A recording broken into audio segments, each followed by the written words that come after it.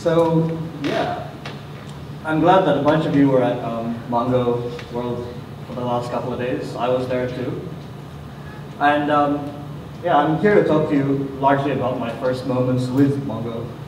I have used open source databases for a long time, and I'd like to obviously thank Percona for letting me speak here, but also thank MongoDB for existing for probably the past 9 years or so, because it's made a fairly interesting community crop up. So, as Laurie said, I've been around the database world for quite some time. I work on another database called MongoDB Server. It's a MySQL fork. And in terms of MongoDB, I'm more or less nobody, beyond being an enthusiast. I went to my first Mongo conference out of curiosity in 2012 in San Francisco because it was $50 a pop. Like, why not? I could go learn something new. And then about a year later, a company who was making a piece of open source, a piece of closed source software that was going to be integrated with a banking framework had asked me a weird question. Would it be possible to run Mongo on a Spark platform? And I said, oh, wow. Asking me about why Spark was because back in the Linux days, I used to actually work on esoteric platforms like Power and Spark. So I took a closer look, and it was actually not easy to run it on Spark, so they lost said banking contract. I'm guessing this is not entirely important to most of you because probably none of you run Spark. Is anybody here on Spark? No, yeah. So that was my first dabble with Mongo. And I've obviously looked at it in recent times to import JSON via the Connect storage engine. And I used to enjoy reading the MongoDB Planet, and at one stage, it just went missing on MongoDB's website. So I created one of my own, and then Percona made one that's even better. So now you have access to a whole bunch of planets. So yeah. So my rough agenda is to cover, I guess you all probably know what MongoDB is, but it doesn't hurt to go over it as well. It's had over 20 million downloads according to the keynote, and that's pretty impressive in the last few years. Even when MySQL sold to Sun, our number was close to like 12 million. So there are obviously lots more people downloading Mongo. And they said that they've also got lots of Fortune 100 companies who are using Mongo, and that also was fairly impressive to me as well. And apparently over 50,000 people have met to talk about MongoDB. And I guess we make up part of that community as well. I don't know if you've ever been to a MongoDB meetup. I've been to a couple before. And it's always there with nice free pizza and beer. And I encourage you to probably go to some of the ones that happen nearby where you live. I approach all of this largely from a MySQL perspective. I approach this as a MongoDB user getting my feet wet. I think this talk will appeal to beginners and intermediate users, so it's probably good that it was also in the morning, since as Peter said, a bunch of the others probably hungover. I've actually been very impressed by the speed at which MongoDB engineers things, and I think the most important thing about MongoDB is there's probably a lot of myth busting to do, and there's also probably a lot of honest talk to do to also talk about things like wire tiger stalls and so forth. In fact, if you started with MongoDB when it first came out, you'd realize that it wouldn't do things like a join. It was just pure memory mapping, and I draw parallels to how this used to be with MySQL as well, right? I mean, people used to say MySQL was a toy database because it didn't have InnoDB, and it's not a toy database, obviously. So there are definitely parallels one can draw to these communities. There have been papers, academic papers that have been written that have been seminal to the database world. If you're a SQL user, it started thanks to Todd's paper. Google released a bunch of papers that also spawned a bunch of engines. Amazon released a paper that spawned a bunch of engines. MongoDB started around in 2009, there were a bunch of X-double-click folk. They're probably one of the few people that actually pushed the NoSQL movement, the idea that you don't have a standard SQL syntax, so to speak. They think about things like the Bayes theorem, the CAP theorem, and so forth. Today you have lots and lots of things that one could use. In fact, if you look carefully at the database offerings since MySQL got acquired in 2008 to now, the open source database offerings probably exceed 100. And not long ago, this number was just like 60. And it's just growing because everybody writes their own data store. And it's extremely exciting if you're into data stores because it provides opportunity, and there'll be talks here about said opportunity, like RocksDB and so forth. So MongoDB implemented in pure C++, so a little different when it comes to comparing it to MySQL, where it's a hodgepodge of C and some C++. There's plenty of drivers available, so great for adoption. And again, why? So that it's very comparable to the MySQL playbook, because what we did 10 years ago or 15 years ago is exactly what they're doing, but in a fast-forwarded fashion. They've also got, it also makes use of JavaScript, so it helps if you've learned some JavaScript to actually make queries, write apps, and so forth. JSON is its native store. You can store numbers, strings, Boolean values, arrays, hashes. BSON is the lightweight binary protocol that's formatted for performance as well as compression. You get date, int types, ID, and so forth. The idea behind all of this is I grew up in age of the LAMP stack, and P could have meant many things to people. It could have started with Perl, and PHP probably became the most popular, and eventually things like Rails and so forth. Looking around, I see a lot of people write Rails code against Mongo, as well as Node.js against Mongo. And I don't know if these stacks are really alive anymore. Mean stands for MongoDB, Express.js, AngularJS, and Node.js. Today, you live in a world of complex architectures and polyglot persistence that stacks may or may not make sense any longer. So for me, why MongoDB? And if you were at MongoWorld, you saw this slide at the keynote, at least that quote. After the first 3 years, it's become clear that in terms of LinkedIn member profiles, there's only one trend, the total dominance of MongoDB by Matthew Aslett of the 451 group. He wrote that in October 2015 from a NoSQL survey. And incredibly impressive. I mean, as I said, there are probably over 100 NoSQL stores now. And open source databases. And if you look at the LinkedIn profiles, you really see a lot of dominance. And it could be, one, because you can get access to free training and sort of certification if you go do MongoDB training at the university. I think that's a really good idea and a great way for you to have adoption. How many of you have actually gone and completed a MongoDB university course? Okay. And for the rest of you, They have courses for like beginners, intermediate, and they even have advanced courses, and they're all basically free. I think there's only one course that's on edX that would, more or less, it's free, but if you want a certificate, you probably pay like $75 or something. It's ideal for agile development. I mean, a lot of people used to have a separation between developers and operators, and now there's a DevOps movement. The agile development, the fact that there's no hard schema, but now you can actually implement constraints actually makes sense. You don't necessarily need a caching layer either. So gone are the days where you think about having a memcached layer. And the built-in replication, yes. MySQL's had that for a long time. Postgres got it built in probably in 2009, so huge gap there. And but the cool thing about Mongo is it has automatic failover without external tools. So in the MySQL world today, you use things like MHA written in Perl by Yoshi, who works at Facebook, or you use something like a MySQL failover, which is part of the MySQL utilities package. But here, it's just automatic.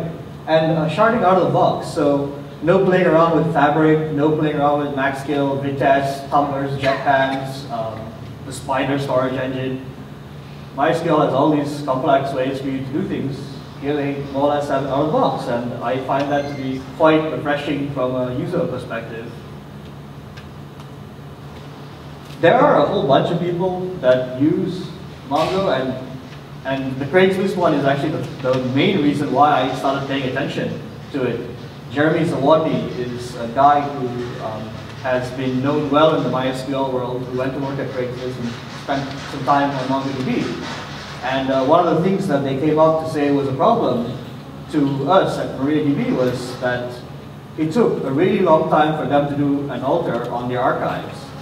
So the MariaDB answer was not to fix alter, but was to give you a progress report. So we now have progress reporting built into the MariaDB server. But that didn't help Craigslist because their alters were going to take something like 3 months on the archive data or something. So they moved their archive data into MongoDB. So archive posted in Mongo and live posted in MySQL. There's also obviously Facebook's PARS, and possibly Islam will talk a little bit more about that as well. And that's one of the reasons why you see MongoRocks exist. And you can get MongoRocks obviously in Percona server from MongoDB. Some people use it from an analytics standpoint. Business Insider, they shared investors with the same DoubleClick founders, so they built an entire CMS and business, not on WordPress, like many other companies do, but they built their own on MongoDB right here in New York, and they sold to a German group. Stripe, surprisingly enough, said they enjoy using MongoDB to send the data to things like Postgres, HBase, and Elasticsearch. Why? Because the oplog is well documented compared to the MySQL binary log. And it turns out that this well documented and ease of use from an API standpoint has also been shared in the MongoRocks world. It took Facebook less than a year to write MongoRocks and go into production, compared to the fact they are also doing a RocksDB engine for MySQL called MyRocks, which has taken a lot longer than that. It's probably close to 2 years now, and it's still not fully in production. And again, probably Islam will talk more about that. So many people have commented about the fact that you actually get a lot more ease of use from a programmability standpoint as well. And Foursquare, I don't know if anyone uses Foursquare. I still do, to find what's cool nearby, and I like to check in to remember where I went, because I have a notoriously bad memory. That's also built right here in New York City, and it's also powered by Mongo. Where do you find it? I'm a predominantly Linux guy, so you find it in all Linux distributions. They provide repositories as well, so it's fairly easy. As I mentioned, it only works on little endian architectures, and this is still open. In fact, WireTiger will not run on a Spark. The good news is that big engines probably did. Power 8 and ARM have moved on as well. So they're more dual endian now, so it's probably not a big deal. For me, coming from MySQL, unpacking it and just finding a few files in one directory, that was kind of refreshing. I spent a lot of time packaging MySQL for various Linux distributions and MariaDB for various Linux distributions in the last 15 years. And packaging MongoDB was much, much easier. Yes, it does make use of sconce, so there is a bit of a learning curve there. And if you compile it to VM, you probably want your VM to be larger than, say, 20 gigs in size. It does actually use up quite a lot of space to compile that. But the fact that it spits out a handful of binaries is extremely easy from a packaging standpoint. It's kind of nice. In terms of test databases, there are not really that many test databases available that I think that match the MySQL world. They have this zips.json and a primer data set of restaurants. There's no like Sakila sample database. If you're from the MySQL world, you're familiar with things like the world, the menagerie, the Sakila one, which starts extending the use of the entire database. And I think there's some room here for improvement. In fact, I managed to find that Guy Harrison, a guy who used to work extensively on MySQL stored procedures, actually has a part of this. But Guy hasn't moved on to the modern world of putting it up on GitHub so other people can, fork it and so on. So I think there's huge benefits there for us to have some kind of sample database for you to use all the features of MongoDB. Also, when you come from the MySQL world, it's worth remembering that today you have the MongoD, which is the core database, the MongoS, which is the controller for the query router for sharded clusters, and Mongo, which is the interactive shell. So a bit more of a different learning curve. One thing I totally did drop though was storage engines. And coming from a MySQL background, storage engines were a big part of MySQL. In fact, MySQL said, we wanted to give you all this flexibility. We won't provide foreign keys in the server. We won't provide full text search in the server. We give you the opportunity to use whatever algorithm you wanted, how you store it on disk. We wouldn't provide GIS in the server. You'd have to provide it in the engine. And it turns out that all of that is what makes writing a MySQL storage engine so much harder. It's probably why MongoRocks is in production much quicker than MyRocks. So that for me was actually pretty interesting. mmap v1 to me is more or less my ISAM. It's WiredTiger. It is a B-tree based, but it also has an LSM. WiredTiger has an LSM before. It was actually plugged into Mongo, but it's not been exposed yet from what I can see. And this is good for document level concurrency, does checkpointing, compression.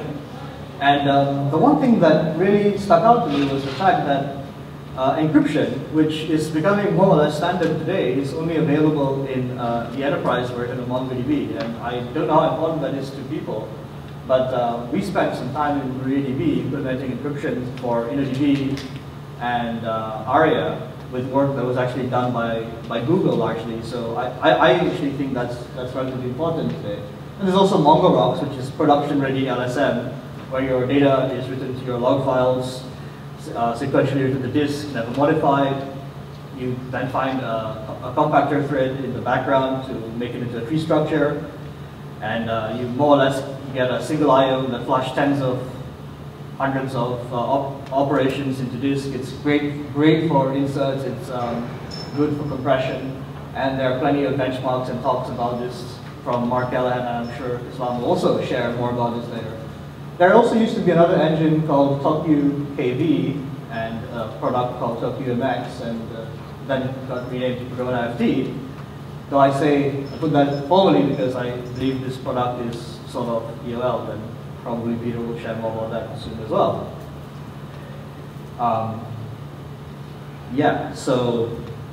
And then there's the in-memory engine, which you can in the future combine with WiredTiger, but that's also an enterprise-only feature. So I find that while the main open source software is cool, there's a lot of these additions that are enterprise-related, which sort of make MongoDB to me, in my mind, kind of open core. You more or less get like 80% of the functionality, but you're still missing out like 20% of what you kind of need. Something else I managed to understand fairly well was the fact that there are so many distributions of MongoDB. Today you get MongoDB, which is the one that you're probably using if you have a Mac, you did brew install MongoDB. There's MongoDB Enterprise, where you actually get cool things like the ability to log in via Open LDAP or Active Directory, the ability to do audits and so forth. And then, for some reason, my slide probably looks like it isn't cut. But Corona Server for MongoDB kind of aims to answer all these questions as well. Like, it doesn't have everything that the enterprise version of MongoDB has, but it has quite a lot of things, and they are open. And that's nice. But if you look at the enterprise toolchain that MongoDB does offer, you'd see things like Ops Manager and Cloud Manager, so it's nicely put inside a GUI, so you actually get to execute within a browser. You've got Red Hat Identity Management. You've got LDAP. You've got Kerberos authentication. That's like a big deal when it comes to financial institutions. We just implemented Kerberos authentication in MariaDB. And then I managed to, at the keynote, see things like Compass. The BI connector was pretty impressive with a SQL proxy layer, and I think something like encrypted WireTiger really is important. So replication. You have MongoDB, a single server can have many processes. It keeps data indexes, does journaling for recovery. If you think about this, this is exactly like running a single node of MySQL. You'll have to learn about the idea of majorities and concerns. So like 1 and 2 servers, they make 1 and 2 majorities, whereas we have 3 servers, 2 servers are the majority. So that was something kind of new for me as well. Replica sets tend to just be a group of nodes, and all members are equal by default, and they replicate between each other asynchronously. The oplog, which is, if you come from the MySQL world, binary log, is a capped collection, which is a fixed size collection that allows you to have high throughput operations for inserts. It does document retrieval based on insertion order. So, and it's idempotent, so no matter how you sort of play it back, it always looks the same. The other cool thing about replication in the MongoDB world is you don't have to pick between statement-based or mixed or row-based replication. It just sort of works. Then you can shard, right? So that you can put replica sets into groups. You get queries that are filtered. It's extremely easy to do, and I found that to be cool. The idea that you also do auto-sharding, which will distribute data amongst multiple replica sets. You also now have the option to have these config servers. Actually, you now need them in MongoDB 3.2 and greater. So this is all handled relatively transparently. Your application doesn't really have to know much about the fact that you have this backend. What I don't see much in the Mongo world, and I see Percona making an improvement, is blogging extensively about these things. It's easy to learn MongoDB and get started, but it's extremely hard to be an expert user in MongoDB. And maybe this is because it's only been around for 9 years, whereas MySQL has been around for 21 years. But I find that the user base of MySQL seems to be a lot more expert and have a lot more workarounds, and they've hit a lot more roadblocks, and they're more vocal in what the roadblocks are. And hopefully, these other bigger companies hit those roadblocks so you never have to hit them.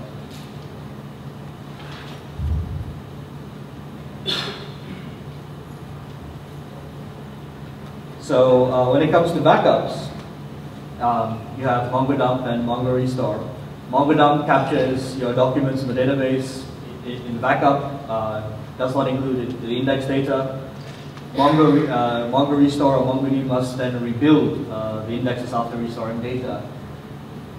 It's also probably worth noting that MongoRocks has its own backup mechanism called Rocks Strata, and TokuBackup works with Percona FT. What we don't seem to probably have is extra backup equivalent, a direct extra backup equivalent in the Mongo world, and I think that would be kind of nice. Or do you know of a direct extra backup equivalent that I've never found? Does anybody? No. Okay. So yeah, the other common way is to do file system snapshots with LVM, and it turns out that a lot of Mongo users probably run this in EC2, which is again probably why the MongoDB Corporation decided to launch Atlas this week, because a lot of people just roll out in EC2 or they roll out in some kind of compute instance, be it Rackspace's compute or Google Compute Engine and so forth. When it comes to monitoring, you have MongoStat, which captures counts of database operations by type, so you get inserts, queries, and so forth. You get distribution information. You also have MongoTop. There's also things like DB server state. There's a host of OSS tools, and I think, again, Percona is sort of pushing the boundaries here with making this available, so kudos to them. It turns out that if you wanted more monitoring GUIs. Several lines probably has some as well. If you want to pay money, there's Cloud Manager and New Relic, Datadog. All of this also is available, and it's hosted services as well. Database as a service, not as many offerings, and the reason when I've spoken to database service vendors is largely because MongoDB is AGPL licensed. Vendors usually like to make changes and not share them. So a good example maybe Amazon and so forth. They make changes to MySQL that never go back upstream. But it hasn't stopped people like MLab, Object Rocket, acquired by Rackspace, Compose, acquired by IBM to offer Mongo as a service. But in terms of Atlas as well, Atlas is if you're already using Mongo's entire ecosystem where you may be using it for monitoring, you may be using it for backup over the network. Now you can also launch cloud instances, configure shards, and so forth. And I find that to be kind of nice. I mean, it's all point and click. If you're familiar with how the Amazon console works, the demo of Atlas is actually really well done, very streamlined, highly impressive. If you're going to start using it properly, it goes without saying you should configure your MongoDB.conf. It's like your my.cnf. Consultants generally say that more than 80% of your job is done just by reading the production notes. When you go on site, you don't really need to do very much because it turns out these people never read the notes. The manuals are actually really, really good. I suggest reading the production notes closely before you launch in production. There is obviously opportunity to do more than just this because this is very controlled from a MongoDB standpoint. There's opportunity to make a lot more community-based documentation, in my opinion. And that will help share and spread the knowledge and love around MongoDB for expert users. And there's so much more that you don't have time to talk about, right? It's got an extremely good aggregation framework that's worth looking at. Things like configuring the WireTiger cache, I'm sure Vadim will talk about as well, where the idea is sort of like 60% of your memory minus a gigabyte. And there are reasons why this is there, where if you come from a MySQL role, you say, oh, you put the buffer pool at around 80%. There are all these like rules that you don't see publicized well, that you sort of learn over time as well. There's one thing MongoDB also seems to do a little bit better than, say, the MySQL world is they focus a lot on sizing and provisioning, and that's largely probably because when you go and speak to a company like IBM, the first thing they ask you is, so what's the sizing guide going to look like? This is not something we're very familiar with in the open source world because we always say you've got to test and so forth. But I think from an enterprise standpoint, they've understood that enterprise employees seem to like sizing guides. They think in sizing guides. So there's lots to think about there from that standpoint, and probably even things to build around to help you size things automatically and provision things automatically. Learning and demystifying explain. Explain is extremely powerful, even in MySQL, but if you're not an optimized developer, sometimes you need to demystify explain, you need to explain. So lots of opportunity there as well. Built-in GIS, so as I said, one of my favorite apps being Foursquare, that's actually what pushes MongoDB forward. When I found user grant, making user roles, I found this to be interesting because when you're granting users, they actually have roles for database users in Mongo. And roles are kind of like what, again, enterprises think of. And we just implemented roles in MariaDB sometime last year. And it's kind of phenomenal that Mongo thought about this much before as well. So again, not like a love fest or anything, just things I see as kind of unique from an outsider's perspective. Percona toolkit, great toolkit for MySQL. Needs like a lot more equivalence in the Mongo world. I think more can be done here. And I think the way Percona toolkit started was, it used to be called Market. Market was written by a guy called Baron Schwartz, who makes Vivid Cortex now. And he was actually even funded by, partially funded by MySQL and other people. It's going to take enterprise users to fund the developments of these tools that will benefit everybody. So I sincerely hope we start seeing a proper Percona toolkit for MongoDB going forward. You can learn a lot about MongoDB from books. The thing with MongoDB is it moves pretty fast. Every year you get a new release. Writing a book every year is not a very profitable operation.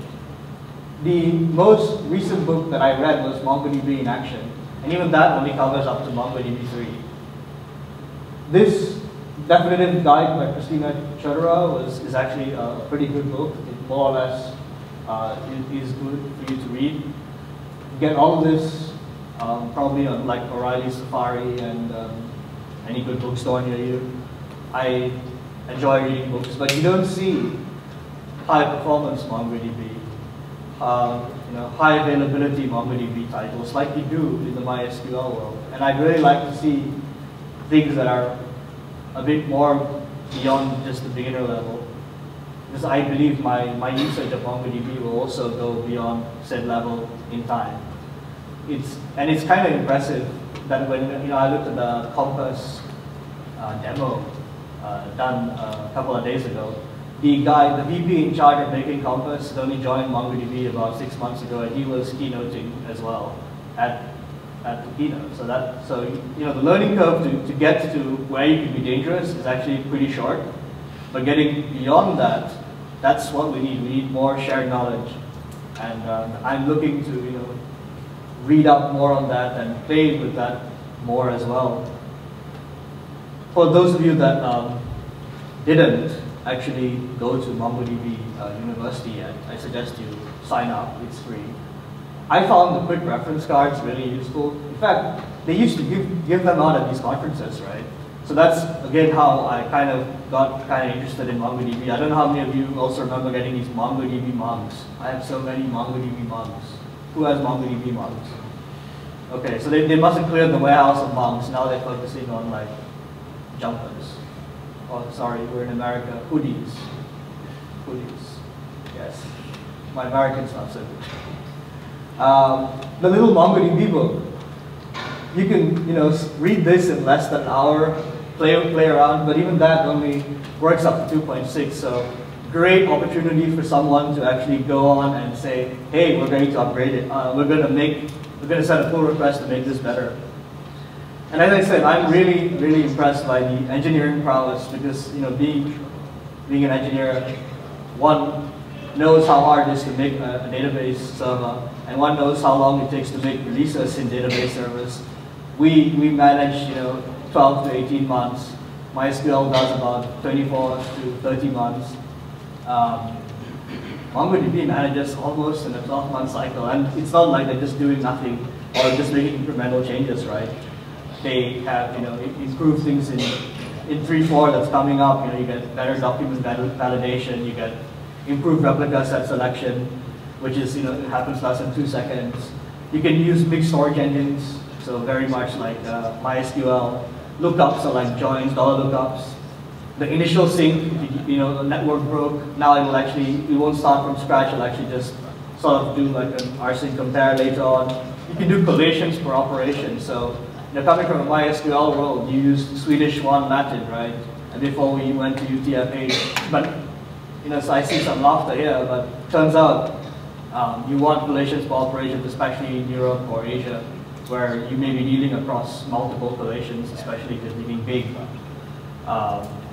Yeah, and I saw a whole bunch of other cool commercial stuff, which I sincerely hope there would be an open equivalent, like the new connector, the BI connector with the SQL proxy in front. I thought that was pretty cool. Doing things like zone sharding, so you can, when you're deploying, you can have some shards in a certain geographical zone. All this seems to be really, really cool stuff. Things that we could implement in the MySQL world in tooling as well. So kudos to them for doing that. And with that, I guess I'd like to say thank you for listening to me. There's plenty of opportunity from a community standpoint to make MongoDB better, And I hope all you smart people write more blog posts about what exactly you're doing with it, how you're pushing it forward. YouTube videos alone are not so cool. We need to read text, we need to see repeatable benchmarks, we need to know shortfalls so when we encounter them, we can fix them and so forth. Yeah, so thank you for listening to me.